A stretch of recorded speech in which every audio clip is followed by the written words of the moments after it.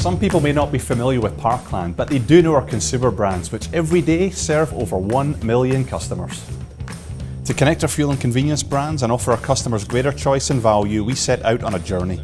Here's what our Vice President of Loyalty and Partnerships had to say in a recent podcast about our loyalty program. And when we first set out to do this, it was, we've got a bunch of, at Parkland, we have a bunch of consumer brands, disparate brands, right, that don't really have a single connection or brand face to our customers.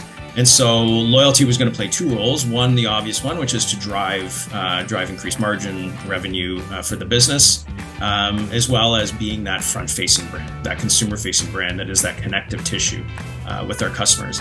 Journie has become one of Canada's most popular loyalty programs, and every week, hundreds of thousands of members collect and redeem the rewards that matter to them. Community is at the heart of what we do. Over the summers, our retailers, our staff, and customers stepped up and helped children in need. During National Convenience Week, Parkland retailers collected over $36,000 for Make-A-Wish Foundation. These funds will help grant wishes like a trip to Disney World for children with critical illnesses and their families. Thank you to the team and our customers for rallying around this important cause. When it comes to safety, a new program is helping Parklanders put their best foot forward. Slips and trips send over 1 million Americans to the ER every year.